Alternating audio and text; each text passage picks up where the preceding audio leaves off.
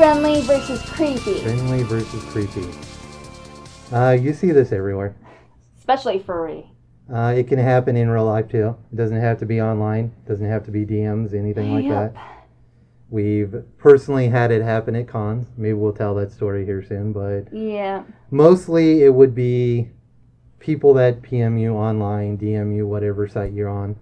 And they started off as friendly, but then it gets a little too personal. Have you had anything like this? Go on.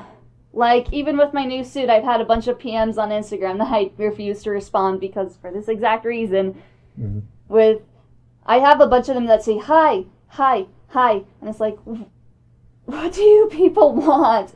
So you're trying to say that it becomes kind of stalkery?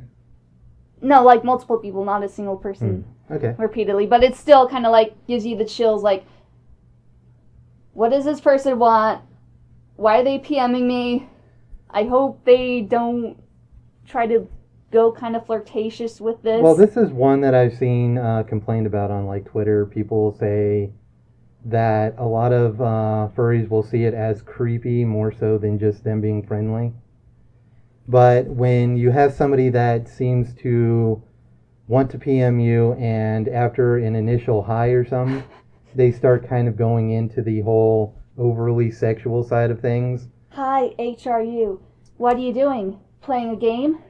Can I play you? Yeah, I mean, at that point, it's not friendly anymore. No, that's overstepping boundaries. And from the receiving end, it's like, you don't know if the person is open to that. You don't know if they're in a close relationship like us.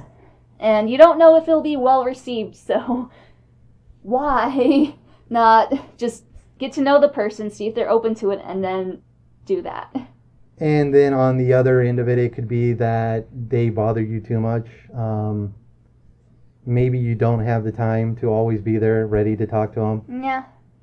And they sit there, hi, HRU, over and over again until you finally maybe block them, maybe talk to them. That's not being friendly. That at that point is just being stalkerish or trying to force you to say something to them. Yeah. And then I had a kid on like Instagram who tried to PM me, which by the way, I don't really am that open to PMs because social anxiety and this exact reason. I used to be more, but a lot of those random PMs definitely lead into a trying to hit on you type of thing. But then this kid simply said, oh, I love your TikToks. And then to me it's like, okay, I don't know where this is going to lead to, so I'm not sure if I should answer it or not. And like a day or two later, I get the same exact message, which means Instagram has it to where if you get like a notification pop up on your phone, then a new message is sent. Which means the person sent the first message, deleted it, then resent a PM. And at that point, it's like, this is getting too stalkery, I'm blocking. Well, they might have had a typo in it. No, there wasn't a typo. Yeah, and it's like, if somebody isn't open to PMs, there's a reason why. Respect that. Well, they've probably gotten creepy stuff before they don't have time for everyone, and it's just... A lot of the more known furries, they don't have time for everybody. You just can't. You're going to have hundreds of people trying to PM you. And a lot of them are, in fact, creepy, probably. A lot of them do want to hit on to that person because, again, furry is very over-sexualized. And the big numbers look good, too. Those, like, say you get somebody who answers your PM with, like, 10,000 plus on Twitter and everywhere else.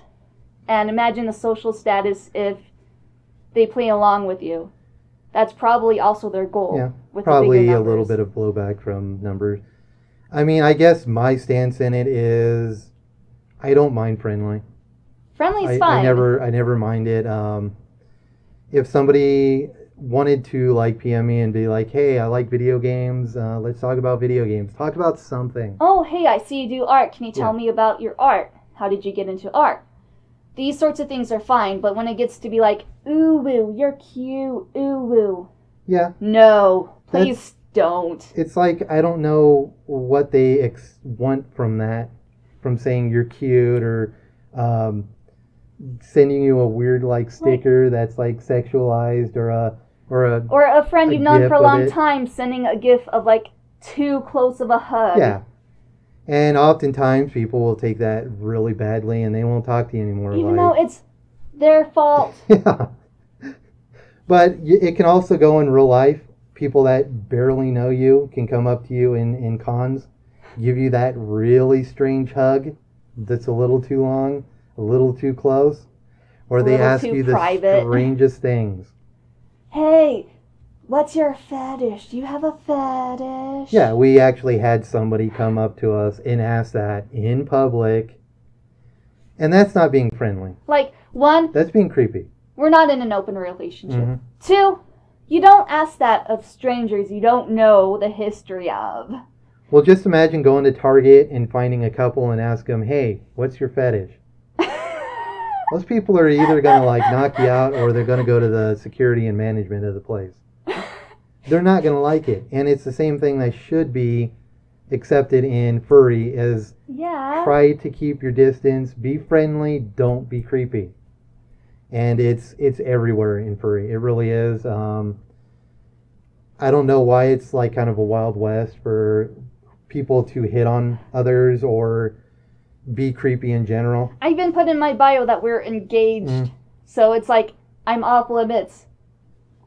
I get it that it could be like personality types. It could be but still, maybe they didn't grow up knowing what is right and wrong like that. And well, it's the internet. There's all kinds of people. Mm-hmm. You need to learn how to have an open mind that there's other people with different interpretations of social etiquette. If you feel you don't have the manners, you need to learn them, and maybe think twice before you say anything. Yeah, and this kind of bleeds along into like kids that try to hit on adults too. Oof. But same thing with like being creepy. Yeah. They definitely try to they assume everybody in furry is the same age as them or something like that. If those age isn't outright stated. Yeah. It's a mess. But honestly, try to just use manners if you ever talk to somebody online. Please do. They're real people on the other side, and they're going to have real feelings based on what you say. Yeah. So if you come off friendly and you talk to them about things they might actually be interested in, you might actually be interested in, they might talk to you, no matter who they are. But if you come to them and you just want to hit on them, you just want to say weird things to them, you don't have anything to say in general, and you just want to bug them, that's going to be seen as creepy. Yeah, and don't be mad if they block you.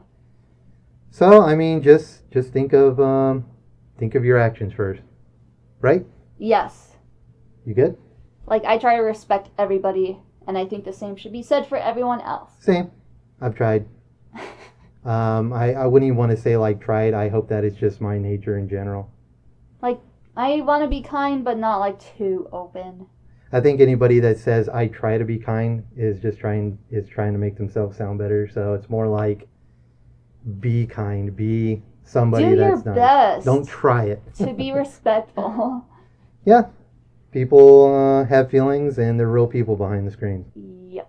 And they're real people behind these suits. But you get on this topic? Yeah. Yeah. What's the next topic? Next one? Next topic. Yeah, next one.